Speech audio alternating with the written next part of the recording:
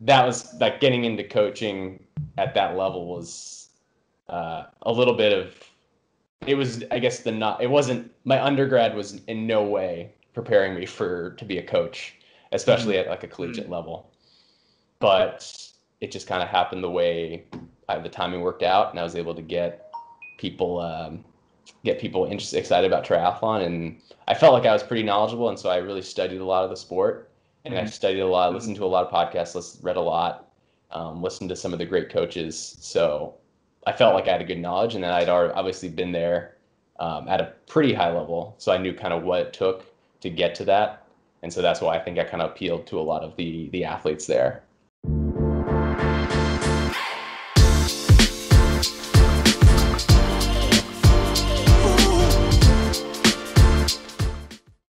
This episode of the Smart Athlete Podcast is brought to you by Solpre, skincare for athletes.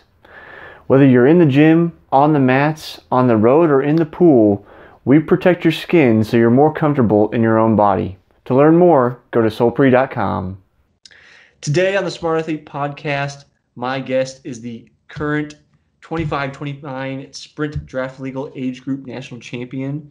See if you can get that all back on the replay. Yeah.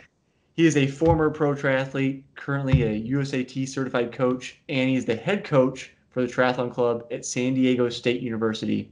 Welcome to the show, Zack Hamner. How's it going, Jesse? Going pretty well. You probably got a lot better weather going on in San Diego right now than we have. We've had like rain ruining 4th of July.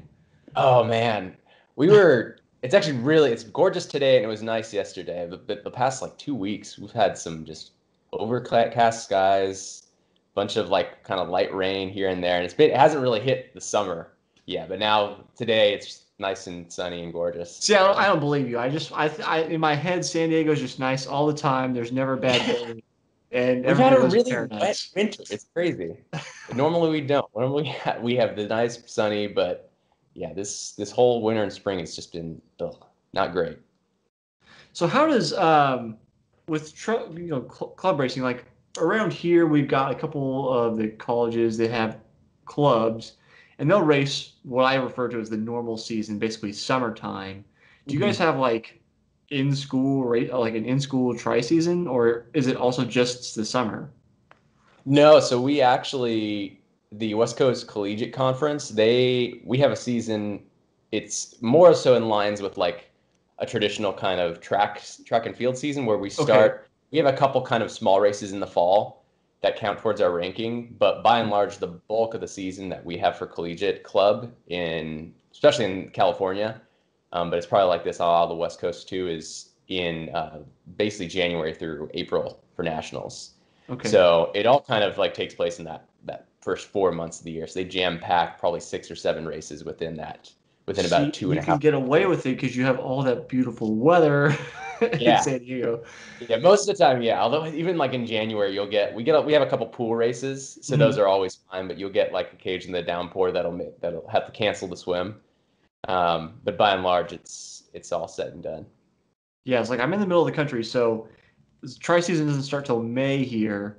I have to travel if I want to go somewhere else. And even in May, there's been like water's too cold. We've got this year they shortened the 1500 down to 600 meters for the race in Gosh. May because they're like, oh, water's too cold, and I'm like, Oh, it's May. Yeah. 58, it's fine, but you got to be safe, I guess.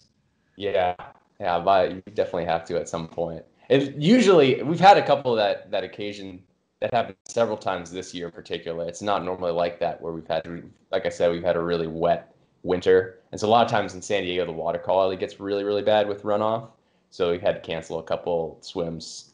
So is it But just fingers temperature, crossed or is this it summer. like any kind No, of it's algae just growth the or water quality. Water okay? quality. The temperatures. I mean, it's cold, but it's rarely under 59 to 60 Yeah. that time of the year, so it's not too bad. So do your I'll call them kids, but they're not that much younger. Do your kids No, also like I call continue to it race? stuff.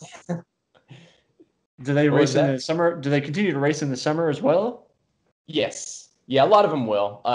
Most of them, state is different because we actually have a lot of out of town kids, Okay. surprisingly, that come in and race, and they're all like usually in parts of California. Uh-huh. but they go home, and I encourage them to race pretty regularly during the summer. But we have a small group of maybe like 6 athletes here during the summer that they'll race the local events, um, and just kind of keep their training up. We have a small like summer training group that we just kind of keep, and it's pretty light, so it's nothing really serious. Just Yeah. really focusing on like getting consistent miles in during the summer. Okay, and so I mean, I don't know. I guess I'll say I don't know anything about club racing since I was on scholarship to run in college, so I'm kind of familiar with the regulations there. But do you like? I know with NCAA, there's only so many hours like a coach can have contact with athletes and like that kind of stuff. Are you regulated like that, or is it almost just wherever you want No, to go? no. So we're actually not. I believe they're starting to actually. There's talk of more regulation with that, with the advent of more NCAA schools joining in triathlon. Hmm. But I think by and large, especially during the summer, we're not regulated to that extent, Okay. especially considering most of our athletes are not going to be training with the team on campus. So where we kind of have a little bit of free reign. Not that many of my athletes are going to be training even close to 20 hours during the summer, Yeah. and I think that's a pretty big course, pretty big load for athletes to maintain at the collegiate level, unless you're training kind of really, really training full time, like the NCAA girls that say at like ASU that are probably training close to that 20-hour range. Yeah. Yeah. I mean, I think I was training 7 to 9 hours maybe a week in college and maintaining classes. Like, I don't know if I could imagine trying to do 18 credit hours a semester and also training 20 hours a week. Just, it'd Yeah, be bananas. it's really having now, even now, like working a regular job on top of coaching, seeing the balance that the athletes have to have with their training and their schooling all kind of combined.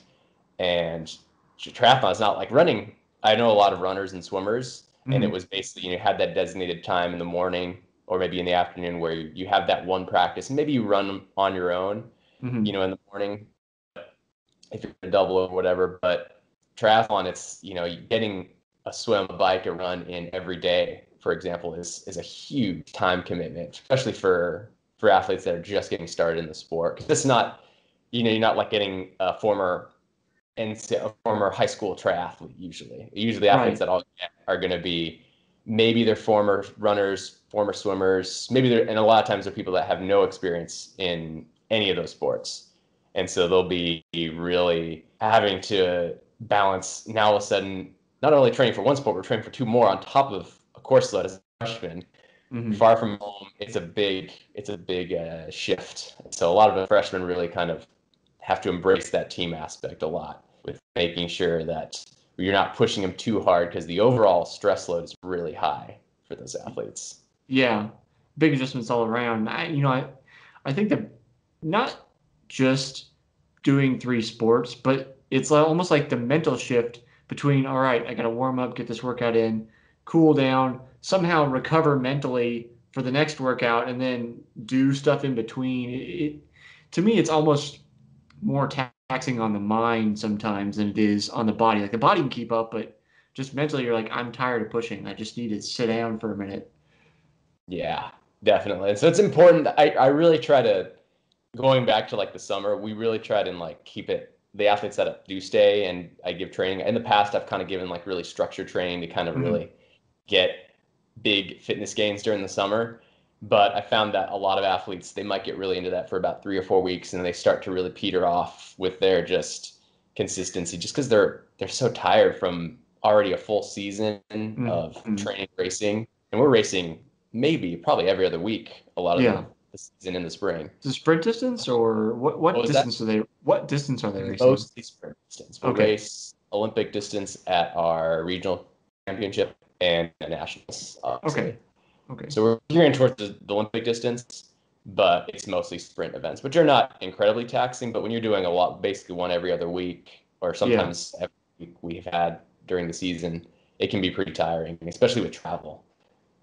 And we're flying across the country, which is good, but it's having to sit in a car for 4 hours to go up to Santa Barbara or to Irvine or wherever we're going really kind of can take its toll. And then having to come back to almost every athlete has to on Sunday afternoon drive back from a race and then go and sit at 4 o'clock in the afternoon. And now they have to study for their test they have tomorrow after spending the whole weekend traveling and racing.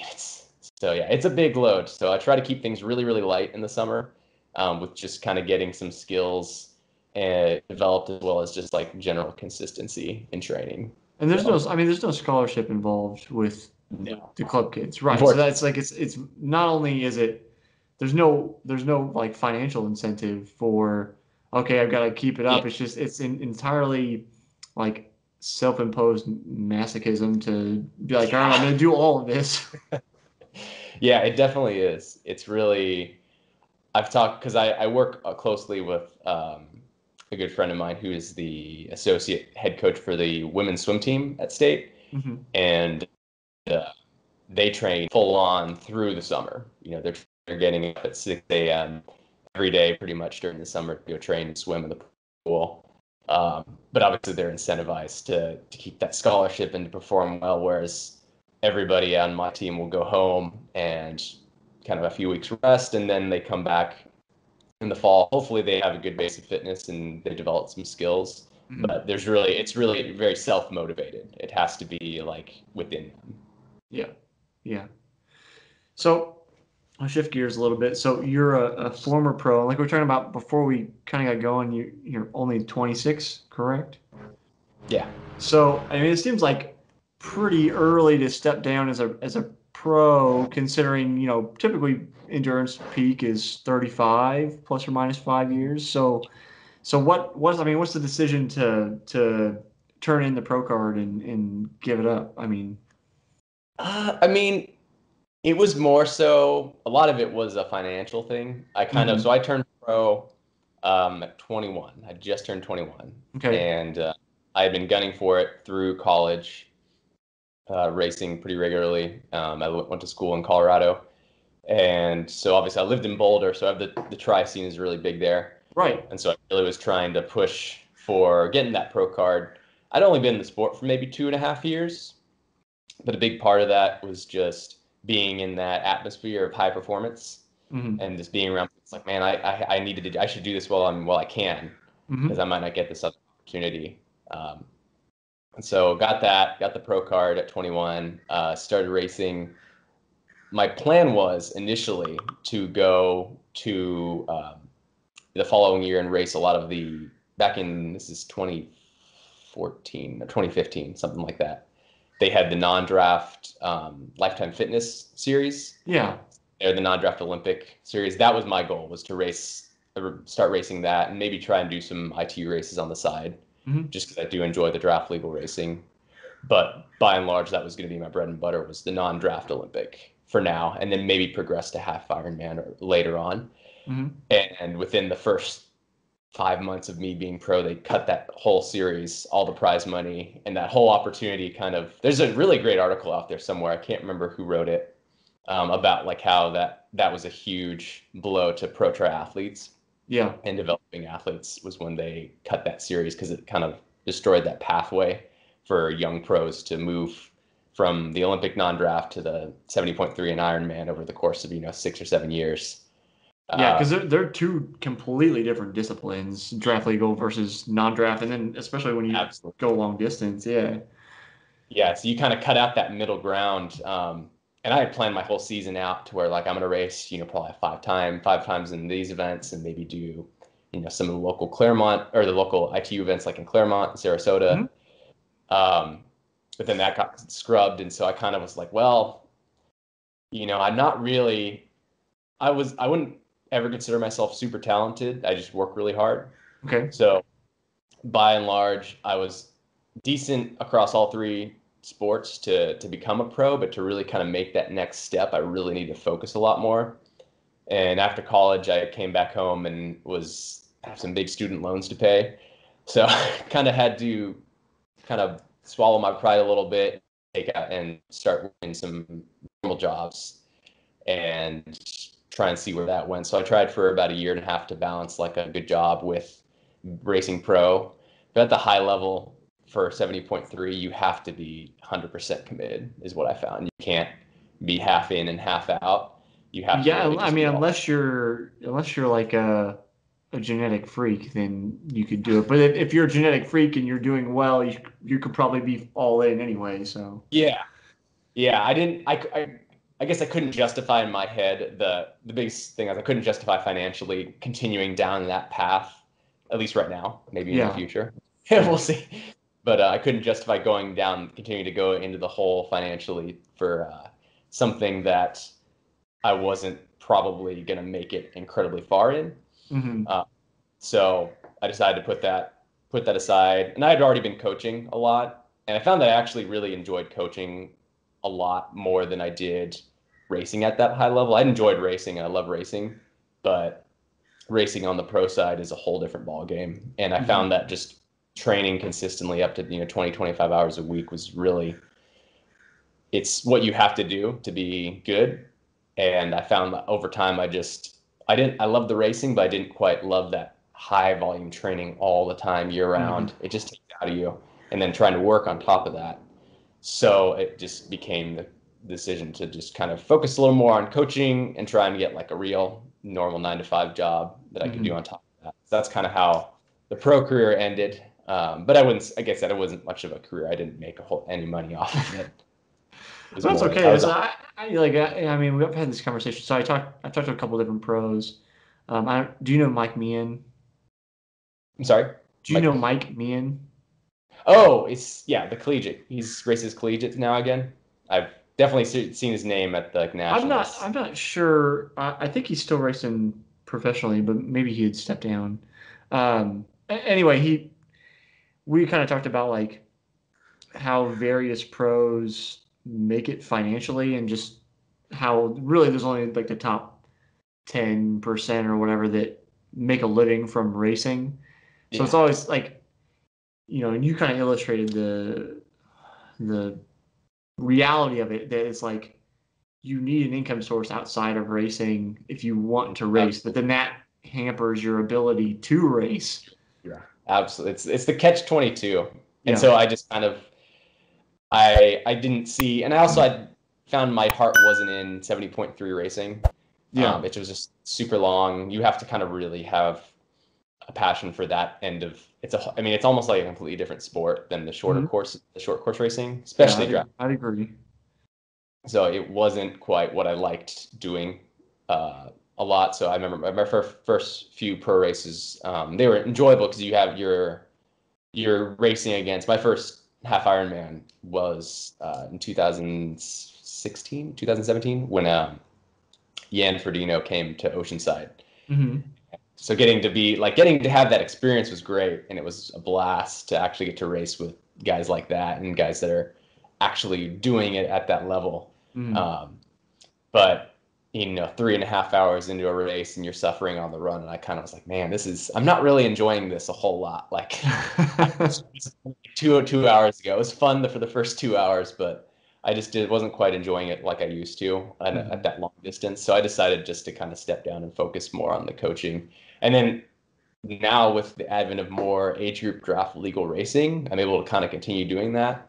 Thankfully, the age group swim and run is not nearly as fast as the actual pros, so I can Yeah. actually be pretty Not yet. competitive. Yeah. Yeah, not yet, but it's good. It's trending in that direction. But Yeah. I can actually be somewhat competitive still in that stuff, which I enjoy. Yeah. What did you do your undergrad in? So I actually got my undergrad in aviation technology. So I Okay. studied aviation. Yeah, it's my background's kind of That's what I thought. kind of I thought I saw something different. about aviation, but I wasn't quite sure. So there was not a master plan for you to become a coach from undergrad on. No, not at all. No,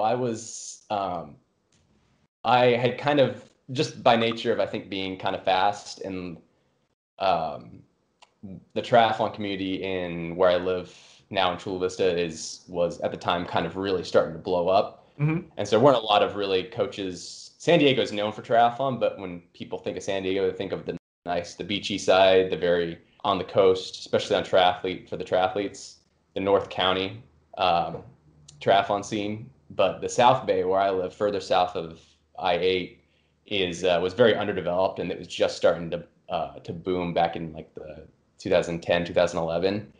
And so there weren't a lot of coaches. And so people just kind of by nature, just when you're fast, people want to know how you got fast. And so they just kind of ask you for Okay. advice. And I kind of coached a couple people while I was in college.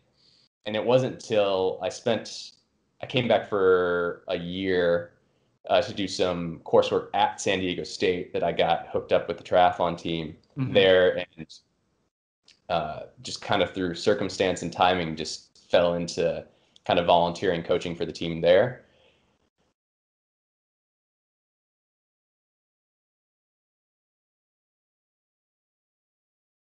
Zach, I may have lost you. And then oh, sorry. I'm sorry. No, you're right. You were talking and then you were gone. You're good now.